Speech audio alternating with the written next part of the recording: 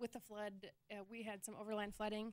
I live out in the rural area, and you go stir crazy after about a week with your kids, in your house and you can't get out. And so I kind of just decided, let's see if we can do something here.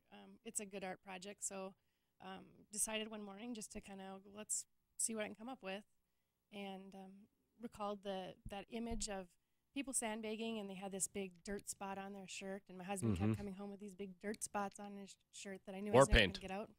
Absolutely. And so I kind of decided that needs to be the visual representation of this, everyone coming together, because I wanted to show how people young and old came together, people of different religious affiliations, of different, Bison Sioux fans, or side different by side. Communities too. Absolutely. People coming together all over, just coming to help one another without asking questions first. We were just everyone there doing what they could do in action mode. And so I wanted to kind of show how do we show that, or represent people coming together that way.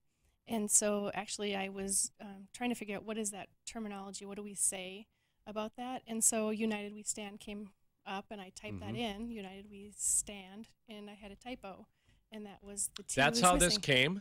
T was missing, and from so I a went typo. delete, and wait, no, that's right, that's the thing. This is how it is it's United We Stand, and that was what kind of tied it all together for me.